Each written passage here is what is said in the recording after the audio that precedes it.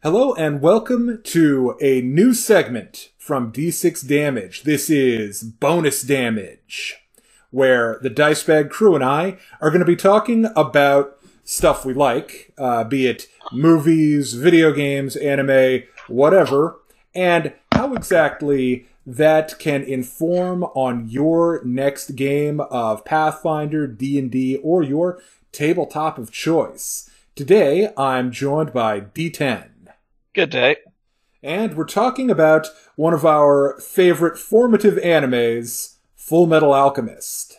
Or Fullmetal Alchemist Brotherhood for some of you anime purists. Yes, or even the manga for any of you, really hardcore people. Yeah.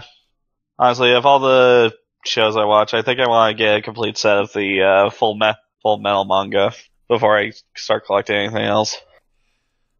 So, I think the first question that any of us ask watching Fullmetal Alchemist is, how exactly would you play an alchemist? It's right there in the title. It's the thing everyone wants to run. How do you do it? I mean, I feel like Pathfinder would almost make you want to say, oh, well, we have the alchemist class, but that's more actual alchemy, not anime alchemy. Yeah, well, you definitely have a point there. Yeah, that's more, I'm going to sit around and brew potions and plan extensively what I'm going to do. In Fullmetal Alchemist, it's a lot faster. Also, there's so much more fancier. Yeah, there's also so much more variety with the various different kinds of alchemists. Yeah, which would then make someone consider maybe they're all just wizards and flavoring their magic in a particular way. I think you could also argue for some of the more martial alchemists like Alex Louise Armstrong or Ed, or even, what was that one alchemist that got jobbed out to Scar when he was first introduced? The Iron Blood Alchemist? Oh yeah, that was Brigadier General Grand, the Iron Blood Alchemist. Such a name. I'd consider them maybe artificers from 5e as well. Yeah, that wouldn't be a bad pick. Roy's definitely some kind of evocation-focused sorcerer, just really specialized in fire damage. Oh yeah, and using all the meta magic to get all the versatility he can out of that one energy type. Maybe he's just a warlock who made a deal with an Ifrit or some other fire-focused thing. Okay, you'll have a limited spell slot as long as it's not raining. Well, that doesn't seem like that bad. Shit. Immediately starts raining. Why did I have to pick such a common weakness like water? Yeah. I don't know, maybe you could probably work out Eldritch Knight as an alchemist as well. But that's a much more limited form of alchemy. For Ed specifically, something like, the Pact Blade Warlock, where you get the weapon that you can actually, change the form of? Oh, yeah. Yeah, Pact of the Blade. Yeah, that's the one. I would say the one who's actually most like a Pathfinder alchemist would be the Sowing Life Alchemist. Oh, Marco? Yeah. Because he makes all, the abominations and stuff. Wait. Oh, yeah, I was wrong. That's not Marco. That's fucking Shao Tucker. Sorry, Marco's the one that perfected the Philosopher's Stone research. Yeah. I can see exactly why I confused the two. Yeah, they do kind of blend together. Well, they're both also biological-based alchemists. Which also is just which I guess you could make an argument for a cleric to be an alchemist in that way. That would be an interesting take on it. They could conceivably get a lot of the healing stuff out of it. Yeah. Dealing with living things. Yeah, but then this is definitely a campaign setting. God. Say of no revivify, no raise dead. I mean, I believe the god of all alchemists is just science. Yeah, the god is equivalent exchange. Mm-hmm. And nothing else. It's a lawful neutral god. Some may argue true neutral. Yeah, I think it would be like some kind of grand principle or philosophy would fill the role of God for that particular cleric. Moving away from the alchemist, because I feel like we've tapped the well there pretty dry, unless I'm forgetting a very specific alchemist that is unlike any of the others. But like Riza Hawkeye has got to be like a gunslinger, if not just a straight up fighter. Yeah, some type of firearm focus something. Gunslinger would be good. How would you feel about Ranger? That could work. She does get a dog. Yes, but the dog is a mascot and not actually helpful in combat. Fair. So that way, she's like a 5e ranger. Ba-bunch. I've yet to actually look at Tasha's Cauldron's Beastmaster. Maybe they changed it. Maybe it's got better. I don't know. Ranger could work. I don't know. I guess I'm just gotta say here, like, does she really utilize those kinds of skills and specialties in the show? Yeah, that's a tough one. She really is just mostly into the weapon. Like, the best thing I can think of her tracking is she's always able to find Mustang somehow. So, like, maybe she just has a permanent hunter's mark on him. In one E, maybe she has favorite enemy, boss. Another exciting one would be Scar.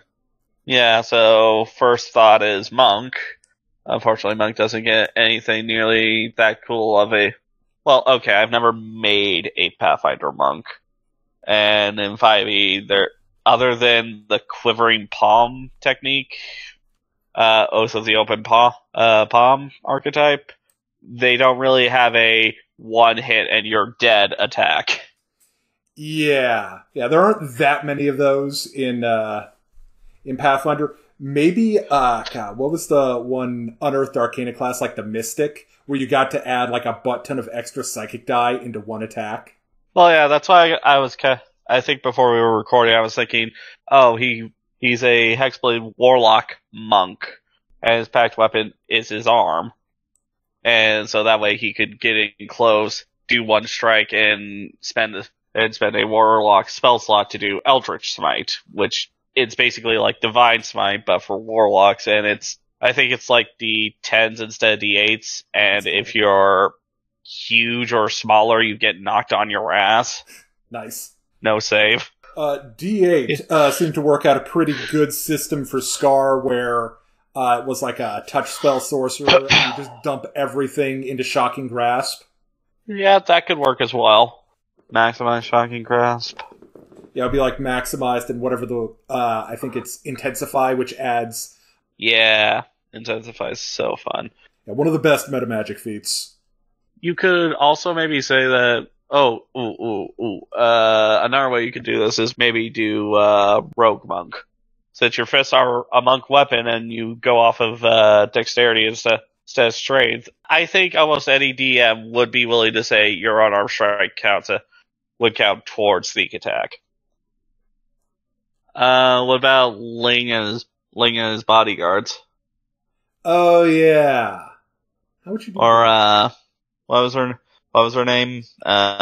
May, the one with the tiny panda. I remember the character, but yeah, the name is escaping me. Yeah, sorry, FMA fans, been a while. I could see like probably an arcade trickster. Ooh, that would be fun. And Ling just screams fighter rogue to me, if not College of Swords rogue, since he's really fast, really graceful. Actually, yeah, the more I'm remembering him, Bard probably fits him better than just straight up fighter, because he's always running his mouth, and had so high a persuasion roll he was able to convince Greed to turn on his father, which honestly maybe that wasn't as high as a DC as I was thinking. Yeah, Greed's not much of a joiner, if you think about it. Yeah. But that does bring up... FMA does have a couple of interesting human-adjacent races that are distinct and different from, the typical elves and orcs we see in fantasy games. Stuff like the hybrids and the chimeras. I mean, chimeras, could just say are the D&D stat block chimeras, just flavored differently to have different aesthetics. Yeah, I think Pathfinder has the skinwalkers, which have the different animal versions, so it would be like... Yeah, and 5e I think has the shifters. Hold on, I'll double check that term. Yeah, they're just called the shifters, which are 5e's equivalent of, here's the best we're going to give you for giving you playable lycanthropes. And other thropes, like werebears, were-tigers, werewolves. What you could do if you wanted to build sort of an FMA-esque setting is you could take all of the more, like, beastly races like the Aarakocra, the Dragonborn, and just say, yeah, they were made with alchemy. That'd be a hell of an alternate timeline. Yeah, that would. But yeah, could you remind me on who the hybrids are? Because as for the chimeras, all I can remember are like Greed's Gain and then like those two guys that Kimbley had with him. Yeah, oh my god, we forgot Kimbley. That's basically the hybrids, the chimeras. Look pretty human, but get some extra bits. Yeah, we kind of forgot to stat out to give a character class to Kimbley, because I don't think Wizard or Sorcerer does him justice. Oh really? What would you go with for him? I don't know. Like, I don't know. Maybe this is the kind of guy where it's just like, no, he's not a player character because he's just so powerful and just so twisted. He has to be a boss monster. It's kind of hard to personify a single energy into his Crimson Alchemy. Ooh, I think it's called. Like, it's destructive. It's big, so it's not necrotic. But it's certainly not, I don't know, maybe it's almost force damage? It's like some weird like mix of necrotic and force damage. Yeah. That would be unpleasant. Speaking of boss monsters, I think we do have a little to work with if you wanted to have the homunculi as a race. Something like either the Reborn, or isn't there another like undead-ish kind of race? The Dampier? Yeah. Well, some of them have kind of a Dampier-ish look to them, at least. Oh, no, wait, I think you're thinking of the... What are they called? The Hexbloods? Hold on, it's in Van Richten's guide. For those of you looking for 5e content that you haven't already gotten, Van Richten's guide is totally awesome. It's got a lot of cool stuff, especially if you're into the whole Ravenloft Gothic horror in D&D scene. Yeah, and it's great to help expand what you already have. Expand maybe some of those finer points in your Curse of Strahd game. Or at least I believe that was the idea when they released it. You know, since Van Richten, I'm actually kind of on the fence whether or not I like the College of Lore Bard or the College of Spirits Bard better. Because they're both so good. Why can I not find this book? Says it's got... Oh, yeah, the... and Reborn. Yeah, I was thinking of the Hexblood. Yeah, the ones who are, you're what, part hag, right? Yeah, considered part hag. Yeah. But yeah, the Reborn, and I think even, I don't know, if you're more of a Critical Role fan, I think they have something called the Remnant. Oh yeah, I think I've seen that. So moving on from characters to locations, Fullmetal Alchemist, they go to a lot of cool places, and they're kind of, they're not globe-trotting, I'd say, but they definitely trot around a pretty large area. Yeah, I think you see almost every part of Amestris. Almost. Like, I don't think we actually see any of the Eastern Front. But one of the most striking locations is obviously Fort Briggs. Oh yeah, like, that's probably going, like, even though Icewind Dale is nothing like it, I probably would take a lot of inspiration from it for running that area. Like, just got this giant fortification out there. Scary stuff out there. Oh yeah, and just abandoned mining towns. Yeah, and that's another one where it would be cool to work in some of the elemental like condition rules, where, you know, don't you take like exhaustion if you're exposed to the weather too much? Yes. If you're exposed to extreme weather of hot or cold, I think it's like an hour increments, and you have to keep passing con saves. Yeah, those can build up, and it just gets incrementally harder with each passing save. Endure elements, people. Don't forget it. It matters.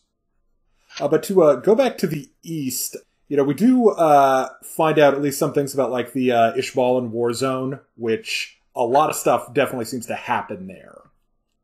And not to forget I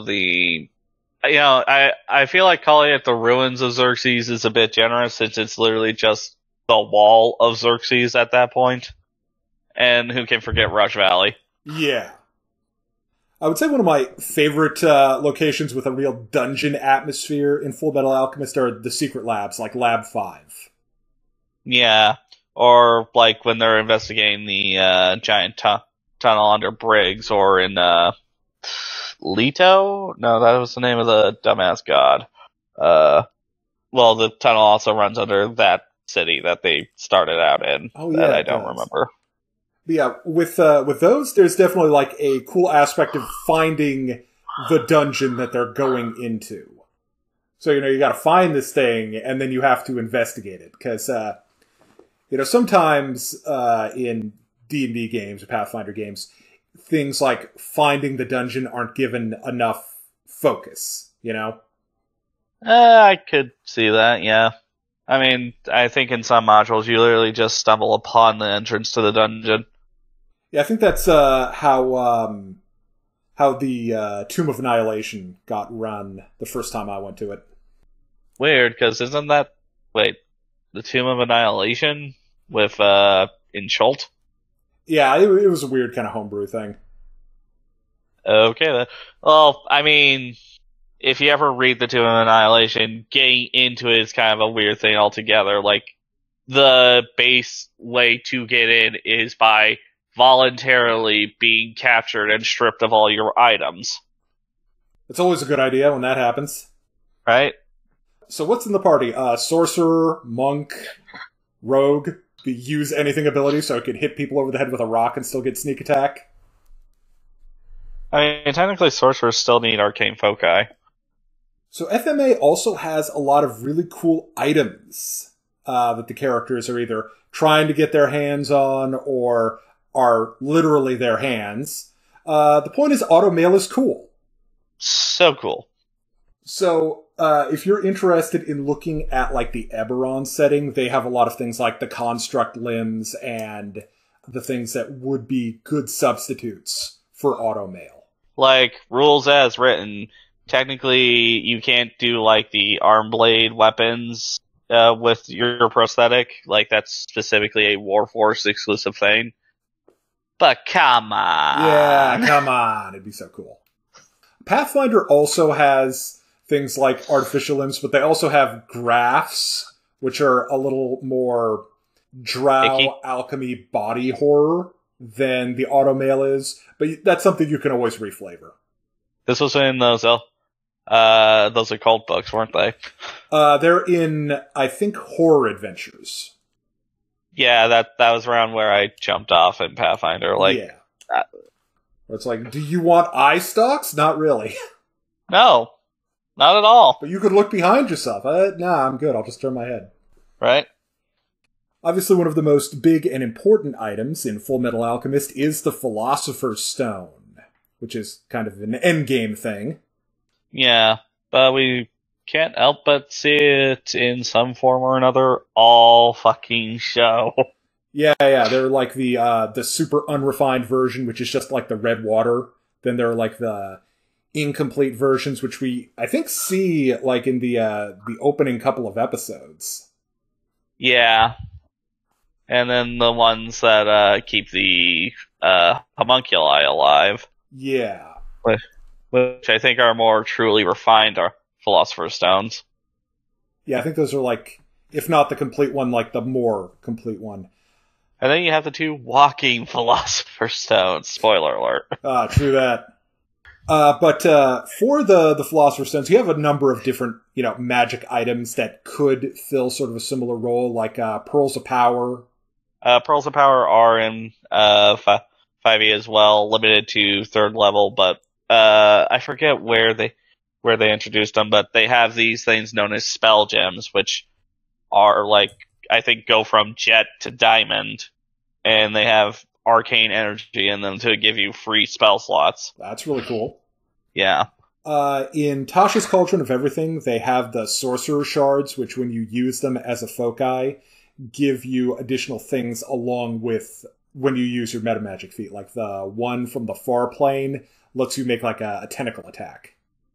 Oh yeah, and one that's, I think, literally a shard, a refined shard of the Astral Sea. Whenever you use meta magic, you just get a free teleport within 30 feet. Yeah. Which are really cool, and I guess you could also lump the State Alchemist watches in here as well. Well, yeah, because when they crack one open, doesn't it just have like a bunch of the red stones in there? That was the original anime. Ah. Okay, either Studio Bones skipped that in FMAB for sake of covering other things, or that was just original anime only. Either way, the State Alchemist watches would have a similar sort of effect to them. Yeah. If you really wanted to be creative with how you use them, you could even lump Ion Stones as part of the Philosopher's Stone. Yeah, like the Philosopher's Stone just being a Pearl of Power Ion Stone, and those Sorcerer's Stones all in one. Because, yes, the final version of the Philosopher's Stone is that fucking broken. Well, yeah, it has to be if it's got such extreme crafting requirements. Oh yeah, like what was it? 100 souls at least. If you think about it, the entire anime is just someone trying to make a really over-the-top craft check. You're not wrong. So I think that moves us along to some of the creatures, monsters, and beings that could serve as enemies in a Fullmetal-inspired D&D game. One of the ones that, we see early on, and he's one of the main characters, and we just love him to death, is a soul in armor, i.e. Ed. Yes. Yes. Well, Alphonse. Oh, you're right. It is Al. Ed, Al. Damn it, why do you have to have such similar names? Yes. ED as opposed to AL. Don't they know I memorize things with the number of letters? But yeah, Alphonse Elric, Barry the Butcher, and those two brothers that Ed fought that I don't remember the name of now. Yeah, but they're both in the same suit of armor. Yeah, which was such a fucking pull. Yeah. But, you could make them golems, but that doesn't really fit. Let's face it, these are probably the closest thing we've seen in anime to Warforged. I feel like there's something else even closer, because Warforged don't need the soul of another living being. They just get their own soul from the anvil of the world. I thought you were going to make a Warhammer reference and call it the Soul Forge, which is where we get soul grinders from. Yeah, Anvil of the World might just be another fantasy pull that I'm forgetting of, but yeah, it's where souls are initially created in D&D cosmology. Yeah, Warforged wouldn't be bad. Some kind of construct. Something like, I think we do have just animated suits of armor, although those don't really have a soul. They're more just animated by magic. Yeah, why I was saying golems don't fit either, because one, not suits of armor, two, not intelligent or sapient. But yeah, I think we are zeroed in on some type of really cool construct. Yeah. I guess to transfer to another enemy, let's face it, you can't think Fullmetal Alchemist enemies and not think of the seven homunculi. Yes. The 7 very special homunculi, but there are also things a little lower down the artificially created human tree there, such as the mannequin soldiers. Yes. Who share a lot of qualities with zombies, but are yet not zombies. That actually might be a good workaround of using zombies in your game if you have somebody that's very ick towards the actual aesthetic of zombie. Yeah. But I mean, the mannequin soldiers are certainly, in their own way, kind of creepy. But I think the alchemist class in Pathfinder does get a discovery that lets them make alchemic zombies. Really? Yeah. It's one of the ones that got added way later to the discovery list. And let me guess, probably 12 level at least? Yeah, you gotta be at least level 12 before you can take that discovery, I'm almost sure. Yeah, I was about to say, that'd be kind of broken for early to mid-game. Yeah, but if you're looking for something alchemy themed that's, lower level and something for your players to just kind of cleave through, something like zombie mannequin soldiers would be a good thing to throw in a dungeon somewhere. Yeah, and I think the main reason why I'm zeroing on zombie is because in 5e, I'm not sure if they actually have this, and Pathfinder's been forever since I looked at one of those monster cards. They also have something called Undead Fortitude, meaning even if you drop them to 0, there's a chance they're not actually going to drop, unless they take radiant damage. Yeah, I don't think Pathfinder has one of those, at least not for zombies. With them, it's usually... Or am I thinking of ghouls? Maybe ghouls. I guess Sworn Zombies also had that. Yeah, but obviously the 7 homunculi are the iconic enemies from Fullmetal Alchemist, and you could get a lot of mileage out of any one of them. Like, we could probably do a whole build, like, on how you would do, like, Gluttony. He would need Swallow or Envy, or... Yeah, Swallow Hole mixed with, the Donjon ability of some other, I think it's called the Astral Dreadnought. Oof. Yeah, I gotta put stuff in that pocket dimension. Yeah. But yeah, Envy would have, the shape-changing ability. I'm sure there's a universal monster rule of, the ability to change forms. With him, you could actually do, I think it's the Metamorph Shifter, where you get the ability to look like different things. It's based on the Druid Thousand Faces ability. Yeah, and once you down him to a certain level of HP, he just turns into his gargantuan, hellish, multi-faced monster form. Yeah, that's always a nice twist in the middle of a fight where the thing you thought you were fighting just reveals that it was something completely different. Well, it's just up to that point, it's just okay, so Envy can shapeshift, that's cool and all, but once you get past that there's nothing really threatening about them as opposed to greed or gluttony or wrath or fucking lust. And then it turns into a grotesque Godzilla. Well, that's terrifying. King Bradley would be an interesting one because he's less interesting with his abilities. He's just really good at stabbing you in one spot. He's easily a Battlemaster fighter that has God, I don't even know what the fuck you would stat his quote unquote ultimate eye on. But just off the top of my head, you can see imperfections in people's forms and know just when to strike. So by Pathfinder terms, you're always attacking via flat-footed or on touch. What about something like a swashbuckler rogue in there? Yeah. He certainly could do sneak attack damage, and quite a bit of it. And don't need you to be distracted to do it. Another one that I would say probably has levels in Rogue would be Lust, because she does a lot of damage with the Ultimate Spear. Yeah, but as Mustang points out, if you can out speed her, you can basically kill her. Yeah. Also that, 80 fireballs also works. Yeah. Quicken spell. Yeah, and greed, honestly, at the end of the day, kind of seems the most boring. Well, actually, no. Sloth is the most boring. Since greed has, the ultimate armor. He's super dexterous, and you still can't hit him if you land a decent blow.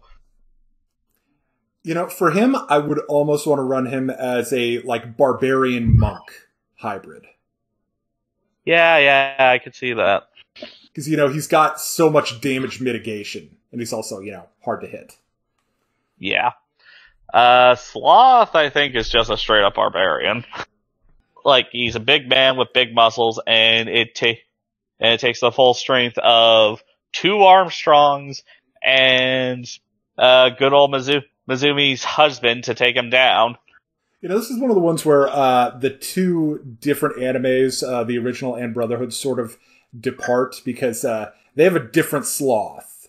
I think the homunculi make more sense, like their origins at least, in Brotherhood, where they all kind of come from father, whereas in the original it's just, failed human transmutations that Dante just kind of collects. Dante? That was the name of the big bad guy in the original anime? Okay.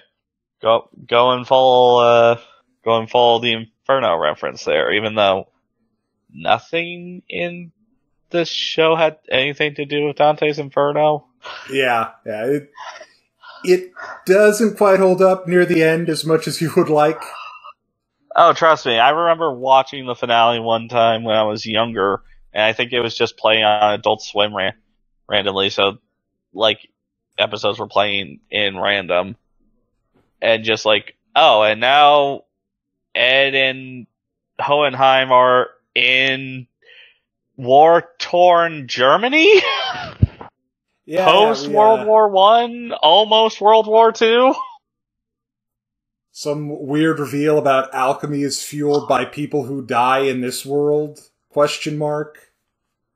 What? Yeah, we got real crazy there at the end. Yeah, that's almost crazier than Trigun's ending.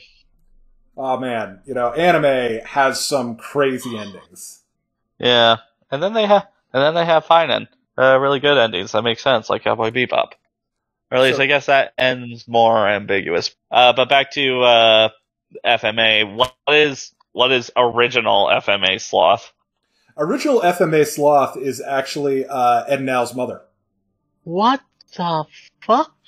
Yeah. So what Dante does is finds her, feeds her a bunch of the red stones, and she can turn into water. Okay, but what does that have to do with the sin of sloth? That's a great question. They don't. Yeah, there's a spectrum of the amount that they take from their namesake. Like gluttony's kind of all about it. Lust is literally the epitome. I don't know. I feel like lust is the aesthetic epitome of modern lust. Oh yeah, she is. She certainly looks the part, but she doesn't really do anything. She's tempting people, I guess. I mean, she's literally playing from the Noir Femme Fatale handbook. Yeah. Seduce them, kill them. But what you're seducing them with? That's the question. Yeah. Yeah, it's really just, hey, check out the Envy is just... Envy plays it on their goddamn sleeve, at least what I remember. I don't remember how they play him up in the original FMA. In the original but you literally FMA, can't he's go... more... the envy part really comes in with how he feels about Hohenheim and Ed. Because he is... Yeah, because I was about to say... Yeah, because in FMAB, he just envies humanity, and he can't go 2 seconds without insulting them. I don't know, is King Bradley all that angry?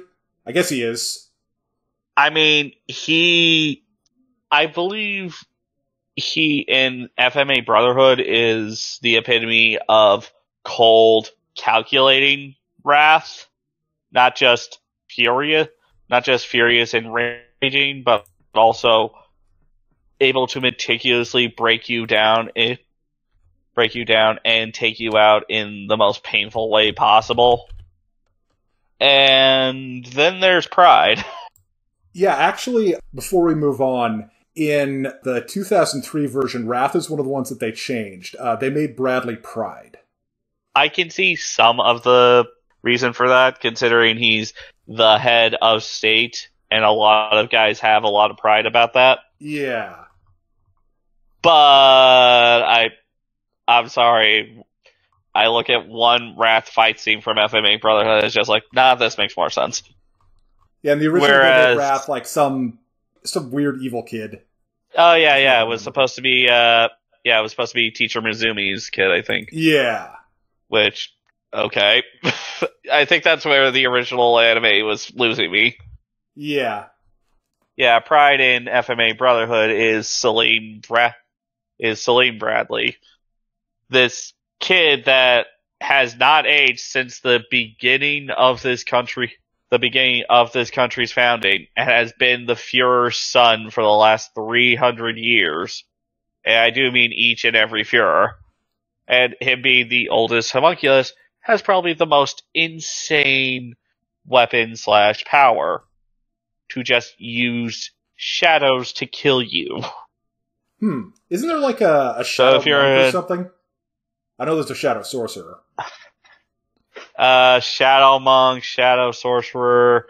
I mean, there's none that. I don't think any of them actually weaponize the shadows. They're more like utilizing the shadows as what they are. Like shadow monk is basically like the closest thing to shadow dancer I've seen in 5e, where it's just like, okay, I slip into the shadows and I teleport here. And shadow sorcerer, he might be a shadow sorcerer. I have not actually seen that in. Oh wait, they do get like a combat familiar, like a shadow. They get the tiger hound that they can summon. Yeah, which I guess you could flavor into Celine's shadows, which also doubles for why. And if you get past his shadows, you basically got him. Yeah, that's another thing about the fights in FMA. There's a pretty specific exploit for each of the bosses. Don't ask me what Wrath's exploit is. I still don't know to this day. It doesn't look like Shadow Sorcerer gives you anything super shadow specific. You get Dark Vision. You get the Spooky Hound. Yeah. So yeah, let me just pull it up real quick. Shadow magic. Yeah, you basically get Drow Dark Vision out to 120 feet. You can, you get darkness for free. And if you spend 2 sorcery points, you can just see through that darkness. Apparently you could also just not die when you take damage and make a charisma saving throw to stay alive. Well, that's pretty cool. I love not dying. Yeah.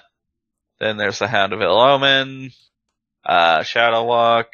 Can magically teleported darkness as a bonus action up to 120 feet. Yeah, a lot of cool stuff there. So, last question about Fullmetal Alchemist before we break. D10. What is your favorite scene from FMA? Oh God, put me in a spot. There are a lot of good scenes in FMA, so that is a hard pick. All right, well, you think about it. I will give you mine. One of my favorite scenes is one fairly early on, and it's one of the ones that I think really establishes who Ed is. So he's talking to, I think, one of the characters from Ishbal, and they're talking about the possibility. Oh, Rose? Yeah, that's the one. And they're talking about the possibility of human transmutation, and he just busts out all the elements that comprise the human body, and he's basically it's not that hard and it's not that complex. It's just a great mic drop moment that really kind of gives that the anime is thoughtful about how its casting system works. Yeah.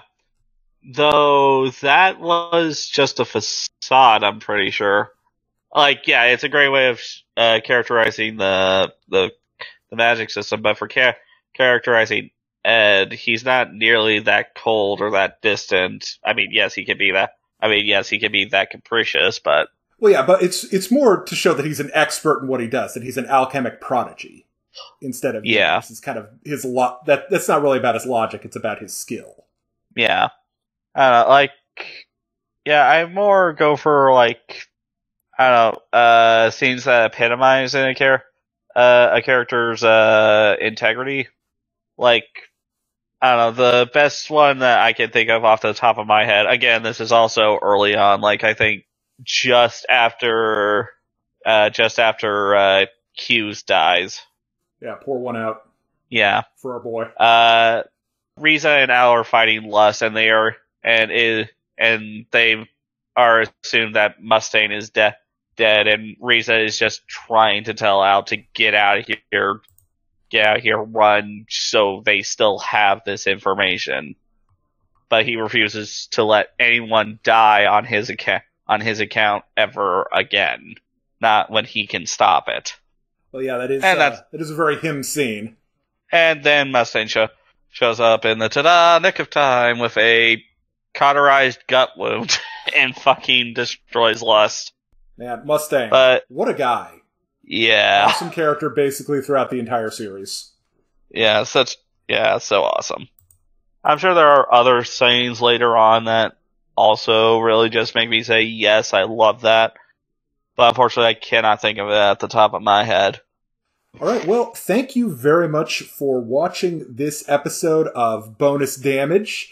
If you have any topics you'd like us to cover, please let us know down in the comments. And if you're interested in more tabletop gaming content, check out D6 Damage right here on YouTube.